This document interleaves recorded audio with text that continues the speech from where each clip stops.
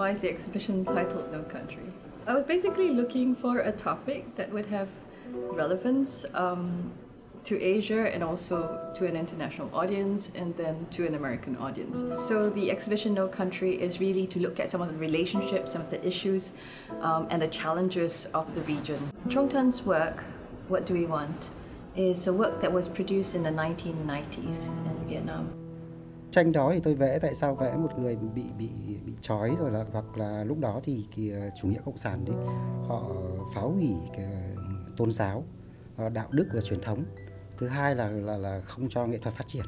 When we are young, my parents, also my grandparents, they're talking about General Aung. In 1998, our country is changing politically, so immediately this kind of sculpture, statue, or painting, or photograph, they're immediately hidden. If we look further closer to my work, there's a specific narrative about the works because I use a very specific material. It's a Merapi. What he has done is he has combined ash from the volcanic eruption of Gunung Merapi, an active volcano in Indonesia that had a very explosive eruption in 2010.